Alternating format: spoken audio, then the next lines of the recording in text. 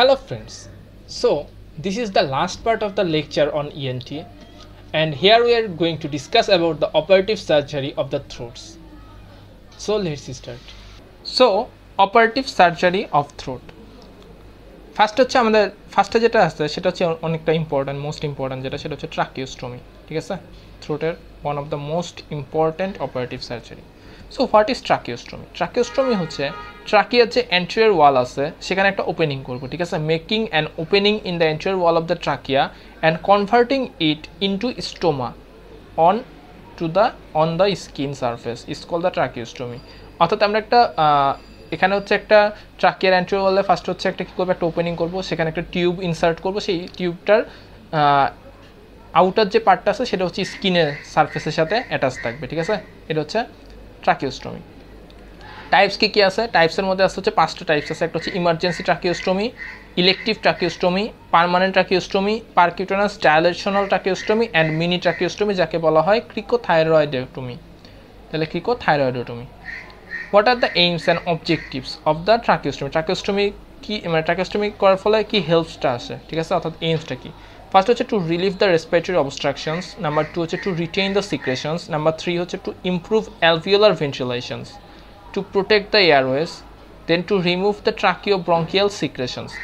Tracheobronchial secretion obstructionের জন্য যদি বের না হইতে পারে সেজন্য হচ্ছে ট্রাকিওস্টমির মাধ্যমে আমরা রিমুভ করতে পারি। এরপর হচ্ছে আইপিপিআর। আইপিপিআরটা কি? ইন্টারমিটেন্ট পজিটিভ প্রেশার রেসপিরেশন, এর জন্য দেওয়া হয়। এরপরে হচ্ছে টু অ্যাডমিনিস্টার অ্যানেস্থেসিয়া। তাহলে এই হচ্ছে ট্রাকিওস্টমির AIIMS and objectives. Now the indications. ইন্ডিকেশনসের ক্ষেত্রে ট্রাকিওস্টমি কাদের করা হয়? যদি ইনফ্যান্টস লেস দেন 1 ইয়ার্স, ঠিক আছে, লেস দেন 1 ইয়ার্সের ক্ষেত্রে কোন কোন কন্ডিশন আমরা ট্রাকিওস্টমি করি? একটা হচ্ছে গ্লটিক wave, সাবগ্লটিক হেমানজিওমা and stenosis, bilateral vocal cord paralysis and laryngeal cyst. In case of চিলড্রেনের ক্ষেত্রে মেইনলি ইনফ্ল্যামেটরি অর ট্রমা। চিলড্রেনের ক্ষেত্রে মেইনলি ইনফ্ল্যামেটরি অর ট্রমার জন্য হচ্ছে ট্রাকিওস্টমি করা হয়। কী কী আছে? যেমন হচ্ছে acute ল্যারিঙ্গো ট্রাকিও bronchitis with respiratory obstruction, then acute epiglottitis, diphtheria and external laryngeal trauma and laryngeal edema. এছাড়া আছে নিওপ্লাজম, যেমন benign and malignant neoplasm of the tongues, pharynx, larynx, thyroid and upper trachea.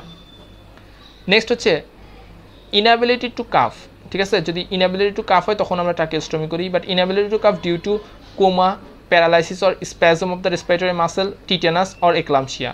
দেন হচ্ছে পেইনফুল কাফ। পেইনফুল কাফ কিসের জন্য হতে পারে? Due to chest injury or multiple rib fracture, এই সময় ট্রাকিওস্টমি করা হয়, ঠিক আছে, two relieve the painful calf. দেন হচ্ছে অ্যাসপাইরেশন অফ দ্য ফ্যারিঞ্জিয়াল সিক্রেশনস, ঠিক আছে, কিসের জন্য হতে পারে? সেটা হচ্ছে বালবার পোলিও। নাম্বার 2 হচ্ছে polyneuritis and bilateral laryngeal paralysis. দেন হচ্ছে respiratory insufficiency such as COPD, pneumonia and atelectasis. So in these conditions we will do the tracheostomy. So these are the indications of tracheostomy. Now the complication. What are the complication of the tracheostomy? Tracheostomy complication কি হতে হয়? First হচ্ছে কিছু আছে immediate complication. ইমিডিয়েটের মধ্যে কি আছে? First হচ্ছে হেমোরেজ, নেক্সট হচ্ছে ইনজুরি টু দ্য প্যারাট্রাকিয়াল স্ট্রাকচার। প্যারাট্রাকিয়াল স্ট্রাকচারের মধ্যে কি আছে? যেমন ক্যারোটিড আর্টারি, তারপরে laryngeal nerve and the oesophagus, এখানে ইনজুরি হতে পারে। নেক্সট হচ্ছে damage to the trachea. So this are the immediate complication. Intermediate কমপ্লিকেশনের জন্য মধ্যে কী আছে? যদি fall of partial pressure of carbon dioxide যদি ফল করে তখন কী হবে? অ্যাপনিয়া হবে, ঠিক আছে। এরপরে কী হবে? Haemorrhage, then subcutaneous emphysema, নিউমোমেডিয়াস্টিনাম and pneumothorax, accidental এক্সটিউবেশনস and displacement of the tube, obstruction of the tube lumen and the tip occlusion against the tracheal wall, সেখান থেকে ইনফেকশন অ্যান্ড সোয়ালোয়িং ডিসফাংশন, এগুলো ছিল ইন্টারমিডিয়েট। লেটের মধ্যে কী কী আছে? লেটের মধ্যে আছে হচ্ছে tracheal stenosis, difficult ডিক্যানুলেশন, ট্রাকিও cutaneous fistula, ট্রাকিও oesophageal fistula, ট্রাকিও ইনোমিনেট artery fistula. So these are the complications of the ট্রাকিওস্টমি। Now the positions. ট্রাকিওস্টমি কোন কোন পজিশনে করা হয়? একটা হচ্ছে হায়ার ট্রাকিওস্টমি। হাই ট্রাকিওস্টমিটা করা হয় above the level of the thyroid isthmus, ঠিক আছে। মাইল্ড মিড ট্রাকিওস্টমি যেটা, সেটা হচ্ছে behind the isthmus again second, third and the fourth tracheal ring. আর লো ট্রাকিওস্টমি যেটা করা হয় সেটা হচ্ছে below the isthmus, mainly 5th and 6th tracheal ring, ঠিক আছে। এখানে হচ্ছে ট্রাকিওস্টমিটা, লো ট্রাকিওস্টমিটা করা হয়। এবার আমরা দেখব what are the post operative care of ট্রাকিওস্টমি। ট্রাকিওস্টমির পরে পোস্ট অপারেটিভ কী কী কেয়ার করা হয়?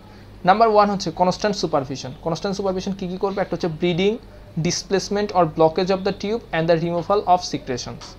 Number 2 হচ্ছে regular suction and cleaning of the tube. Number 3 হচ্ছে patient is propped up position. Then prevention of the crusting tracheitis. ঠিক আছে, crusting tracheitis প্রিভেনশনের জন্য কি করব? প্রপার হিউমিডিফিকেশন কিসের মাধ্যমে করতে পারে? By humidifier or steam tent or ultrasonic nebulizer or keeping the boil in kettle in the room. Then if crusting occurs, then a few drops of normal saline or hypotonic saline or Ringer's lactate are instilled into the trachea every 2 to 3 hours to loosen the crust. Next, clean the inner cannula for first 3 days, and after 3 to 4 days the outer tube can be removed and cleaned every day. ঠিক আছে, তাহলে হচ্ছে inner টিউবটা হচ্ছে first 3 days, then 4 number, then after 3 days then the outer tube everyday কী করতে হবে? Remove and clean করতে হবে। দেন হচ্ছে feeding, proper nutrition is essential for recovery. If the patient unable to it, then NG tube, নেজোগাস্ট্রিক tube is two B started. Then patient is two B encouraged অ্যাম্বুলেন্ট as soon as possible.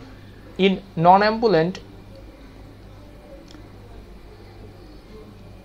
its posture to be changed frequently to avoid lower respiratory tract infections. ঠিক আছে, এরপরে কি করতে হবে? Next হচ্ছে waterproof dressing should be applied to prevent the ম্যাসারেশন and surrounding skin. তাহলে waterproof dressing should be applied, ঠিক আছে, waterproof dressing should be applied of the surrounding skin to prevent ম্যাসারেশনস। Then ডিক্যানুলেশন, tracheostomy tube should not be kept longer than necessary. Prolonged use of tube leads to tracheobronchial infection. এর জন্য কি করতে হবে? আমাদের ডিক্যানুলেশন করতে হবে। Tracheal আলসারেশনস and granular stenosis and আনসাইটেডলি স্কার, তাহলে এই কমপ্লিকেশন হইতে পারে যদি আমাদের ক্যানুলাটা অনেক দিন থাকে, তো এই জন্য আমাদের ডিক্যানুলেশন করে ফেলতে হবে অ্যাজ সুন অ্যাজ পসিবল। দেন পেশেন্ট ডেভেলপস, একটা কন্ডিশন হতে পারে যে patient develops blockage on ট্রাকিওস্টমি tube, তাহলে ট্রাকিওস্টমি টিউবে একটা ব্লকেজ হয়েছে on the third post operative day, how to treat? তাহলে অ্যান্সারটা কি? আমরা যেহেতু থার্ড পোস্ট অপারেটিভ ডে হয়ে গেছে, তাহলে আমাদের যে আউটার টিউব আছে এই outer tube should be removed and clean everyday. এর মাধ্যমে আমরা ব্লকটা প্রিভেন্ট করতে পারি after third post অপারেটিভটা। Now tonsillectomy, what is tonsillectomy? It is the surgical removal of the palatine tonsil. তাহলে surgical removal of the palatine tonsil is known as the tonsillectomy. Indication কী কী আছে? একটা হচ্ছে huge enlargement of the tonsil causing the mechanical obstruction upper অ্যারোডাইজেস্টিভ tract, তাহলে যদি টনসিলটা huge enlargement হয় তখন আমরা হচ্ছে টনসিলেক্টমি করি। নাম্বার 2 হচ্ছে রিকারেন্ট টনসিলাইটিস। রিকারেন্ট টনসিলাইটিসের একটা ডেফিনেশন আছে, কখন আমরা এটাকে রিকারেন্ট বলবো? যদি মোর দেন 7 আর মোর দেন 7 এপিসোড পার ইয়ারে হয়, অথবা 5 episode per year for 2 years, অথবা 3 episode per year for 3 years, অথবা মোর দেন 2 weeks lost school R work in 1 ইয়ার। ঠিক আছে, তাহলে এই কন্ডিশনগুলোকে বলবো রিকারেন্ট টনসিলাইটিস। এরপরে two R more then attacks in the peritonsillar abscess, তাহলেও সেটা ক্ষেত্রে আমরা টনসিলেক্টমি করি। এরপর হচ্ছে tonsillar malignancy, diphtheria ক্যারিস, staphylococcal ক্যারিস, chronic tonsillitis with bad test and during প্যালাটোফ্যারেঞ্জিওপ্লাস্টি or গ্লসোফ্যারেঞ্জিয়াল নিউরেক্টমি, তাহলে এই অপারেশনগুলোর টাইমেও আমরা হচ্ছে টনসিলেক্টমি করে দিই। So these are the indications of tonsillectomy. Now contraindication. Contraindication কি আছে? A B C D E F H. তো এ হচ্ছে এজ হচ্ছে যাদের বয়স 3 বছরের কম অথবা অ্যাকিউট যাদের কন্ডিশন, তাদের ক্ষেত্রে আমরা কন্ট্রাইন্ডিকেশন অফ দ্য টনসিলেক্টমি করবো না। B for bleeding disorder. C হচ্ছে সার্ভাইকাল স্পাইন যদি প্যাথোলজি থাকে অথবা ক্লেফট প্যালেট থাকে, মানে cleft palette cervical spine pathology, তখন আমরা কন্ট্রাইন্ডিকেটেড টনসিলেক্টমি। তারপর ডিজিজ লাইক কি আছে? ডিতে diabetics mellitus, hypertension and asthma, এই ডিজিজগুলোতে। এরপর হচ্ছে এপিডেমিক অফ পোলিওর ক্ষেত্রে। ঠিক আছে, এফ তো হচ্ছে ফিমেল মেনস্ট্রুয়েটিং, তাহলে হচ্ছে সেখানে কন্ট্রাইন্ডিকেটেড। এইচ তো হচ্ছে হিমোগ্লোবিন লেস দেন 10%, তাহলে এক্ষেত্রে হচ্ছে আমরা এদের টনসিলেক্টমিটা contraindication. Now the complication. So what are the complications of the tonsillectomy? তাহলে কমপ্লিকেশনের মধ্যে দুইটা আছে, ফার্স্ট হচ্ছে immediate complication and delayed complication. তো ফার্স্ট আমরা ইমিডিয়েট কমপ্লিকেশনটা দেখি। সো ইমিডিয়েট কিছু কমপ্লিকেশন আছে টনসিলেক্টমি করার ক্ষেত্রে। একটা হচ্ছে হেমোরেজ হয়। ঠিক আছে, হেমোরেজ 2 ধরনের হইতে পারে, প্রাইমারি হেমোরেজ আর রিঅ্যাকশনারি হেমোরেজ। ঠিক আছে, এরপর হচ্ছে ফেশিয়াল এডিমা হইতে পারে। এরপর ইনজুরি টু দ্য কী হইতে পারে? Teeth, tongue, superior constrictor, soft palate, ইউভিলা, tonsillar pillar, তাহলে এখানে ইনজুরি হইতে পারে টনসিলেক্টমি করার টাইমে। তারপর হচ্ছে bleeding অ্যাসপাইরেশনস and surgical emphysema. So this are the immediate complications. Mainly হচ্ছে reactionary হেমোরেজটা main important. So this are the immediate complications during tonsillectomy or টক্সিলেক্টমি। Then there R some delayed complication. Delayed কমপ্লিকেশনের মধ্যে কী আছে? Secondary haemorrhage. এখানে ছিল হচ্ছে primary haemorrhage, এখানে আসতেছে secondary haemorrhage. এরপরে কী আছে? এরপর হচ্ছে ইনফেকশন হচ্ছে প্যারাফারেঞ্জিয়াল অ্যাপসিস। and otitis media. এরপর হচ্ছে scarring of the soft palate and the pillars, then tonsillar remnants, then hypertrophy of the lingual tonsil and the lung complications. So these are the complications, mainly immediate and the delayed complications of the tonsillectomy. Now what are the postoperative orders in tonsillectomy? তো tonsillectomy পর আমাদের postoperative order কি কি আছে? First হচ্ছে keep patient in tonsillar position. tonsillar positionটা কি right or left lateral position, দেন হচ্ছে semi prone, head down slightly, দেন same leg, same side leg এর হচ্ছে extended and opposite side leg হচ্ছে সেমি ফ্লেক্সড, ঠিক আছে? তাহলে এই পজিশনে আমরা পেশেন্টকে ফার্স্টে হচ্ছে রাখবো। দেন হচ্ছে monitor of the patient, key key monitor করবো? Repeated swallowing or blood stained saliva dribbling from the angle of the mouth or blood vomitings, তাহলে এটা হচ্ছে মনিটর করবো। নাম্বার 3 হচ্ছে রেকর্ড কিপিং দ্য ভাইটালস, ভাইটালসের মধ্যে কী আছে? Pulse, BP, respiratory rate and temperature, এই ভাইটালসগুলো monitor করবো। কখন? ফার্স্ট আওয়ার, প্রথম ঘন্টাতে 15 মিনিট পর পর 15 মিনিটস ইন্টারভেলে 4 বার করবো। সেকেন্ড আওয়ারে কী হবে? 30 মিনিট ইন্টারভেলে 2 বার। থার্ড আওয়ারে কী হবে? থার্ড আওয়ারের ক্ষেত্রে ওয়ান্স, মানে 1 আওয়ার ইন্টারভেলে 1 বার। এরপরে আওয়ারলি করবো ফর 4 আওয়ার্স, তারপরে পরপর 4 ঘন্টা 1 ঘন্টা করে করে করবো। দেন এরপরে 4 ঘন্টা পরে এরপর থেকে এভরি 4 আওয়ারলি অথবা 6 আওয়ারলি ভাইটালটা মনিটর করব। দেন হচ্ছে অ্যান্টিবায়োটিক দিব। অ্যান্টিবায়োটিক হচ্ছে mainly oral penicillin V 250 mg, এটা হচ্ছে drug of choice penicillin V, যেটা 6 আওয়ারলি ফর 7 ডেজ। এছাড়াও সিস্টেমিক অ্যান্টিবায়োটিক দিতে পারি amoxicillin 500 mg for 7 days. Pain and ফেভারের জন্য প্যারাসিটামল দিব 500 mg for 3 Times per day for 7 days. দেন হচ্ছে sedative like diazepam is can be used. Then nothing by mouth for 3 to 4 hours. Then liquid diet and ice cream it should be allowed. মানে cold ice cream is allowed. So these are the post-operative order in tonsillectomy. Now the management of the reactionary hemorrhage. তো ফার্স্টে আমাদের জানতে হবে what is reactionary hemorrhage. এটা হচ্ছে bleeding within 24 hours of the operations but commonly within the 5 to 6 hours. It is called the reactionary hemorrhage. ঠিক আছে? মানে অপারেশনের 24 ঘন্টার মধ্যে যদি ব্লিডিং শুরু হয় তখন তাকে বলবো রিঅ্যাকশনারি হেমোরেজ। তাহলে এটার কজ কী হতে পারে? একটা হচ্ছে failure two ligate all bleeding points, দেন হচ্ছে sleeping of the লাইগেচার্স, then collapsed vessels opened up in post operative day, দেন হচ্ছে failure of the vessels two contract or retract, then increase blood pressure, মানে hypertensive পেশেন্টের ক্ষেত্রে ডিসলজমেন্ট of the clots, then blood increase blood pressure and ডিসলজমেন্ট of the clots. So these are the causes of second reactionary hemorrhage. So now clinical features. So what are the clinical features? First হচ্ছে dribbling of the bloods from the angle of the mouth. Number 2 হচ্ছে vomiting of the clotted blood. Number 3 হচ্ছে oral cavity full of blood clot. Then large clot in the tonsillar fossa. Then repeated swallowings. Then in blood pressure fall করবে, তাহলে reduced blood pressure, এবার pulse rate increase হবে, তাহলে higher heart rate increased. Then shallow respirations and cold calming extremities. So these are the clinical features of reactionary hemorrhage. Now the treatment options. First হচ্ছে assessment of the vitals, আমাদের first assess করতে হবে। দেন patient যদি শকে থাকে, দেন IV fluid and blood transfusion.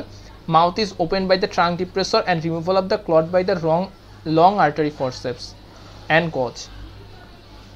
Then হচ্ছে gauge pack which is given not more than 10 minutes. If failure, মানে যদি oozing হইতেও থাকে তারপর, তাহলে পারঅক্সাইড সোক গজ is applied. Then if স্প্রুটিংস, then bleeding, then blood vessel is two B লাইগেটেড under general anaesthesia. So these are the treatments. তাহলে ফার্স্টে কী করবো? মাউথ ওপেন করবো টাং ডিপ্রেসারের মাধ্যমে, দেন হচ্ছে ক্লট রিমুভ করবো লং আর্টারি ফরসেপের মাধ্যমে, দেন হচ্ছে গজ প্যাক দিব, তবে এটা নট মোর দেন 10 মিনিটস, ঠিক আছে? লেস দেন 10 মিনিটস গজ প্যাক রাখবো। যদি গজ প্যাকেও যদি ফেইলার হয়, অর্থাৎ ব্লিডিং যদি পারসিস্ট করে, সেক্ষেত্রে যদি ব্লিডিংটা যদি উজিং হয়, ঠিক আছে, নর্মালি যদি উজিং হয় তাহলে পারঅক্সাইড সোক গজ ইজ অ্যাপ্লাইড। আর যদি স্প্রুটিং হয়, দেন হচ্ছে blood vessel under general anaesthesia, blood vessel is two B লাইগেটেড। আদার্সের ক্ষেত্রে কী করতে পারি? আদার্সের ক্ষেত্রে আমরা ব্রড স্পেকট্রাম অ্যান্টিবায়োটিক ইউজ করবো, অ্যানালজেসিক ইউজ করবো অ্যান্ড ভিটামিন সাপ্লিমেন্টেশন দেবো। Now secondary hemorrhage following tonsillectomy. তো হোয়াট ইজ সেকেন্ডারি হেমোরেজ? আমরা পড়ছি রিঅ্যাকশনারি হেমোরেজ, যেটা হচ্ছে 24 আওয়ার্সের মধ্যে। এটা যদি any haemorrhage after 24 hours of the post operative period, যদি পোস্ট অপারেটিভ পিরিয়ড 24 আওয়ার্সের পরে যদি ব্লিডিং হয়, তখন তাকে বলা হয় সেকেন্ডারি হেমোরেজ। এটা মোস্ট কমনলি কতটুকু হয়? 5th to 10th ডে, ঠিক আছে, 5 থেকে 10 দিনের মধ্যে বেশি হয়। তো কজেস কী হতে পারে? মেইনলি হচ্ছে secondary infection in the tonsillar ফসা and the separation of the স্লাফ। Clinical feature কি? ব্লিডিং হবে, অ্যাট ফার্স্ট হচ্ছে স্লাইড ব্লিডিং, দেন হচ্ছে উজিং ব্লিডিং, দেন হচ্ছে blood stained saliva, pain on swallowing, ঠিক আছে? এরপর হচ্ছে favour, ফেটোরিস, then in the tonsillar ফসাতে কী হবে, infected clot and unhealthy স্লাফ, infected clot and unhealthy স্লাফ, ঠিক আছে।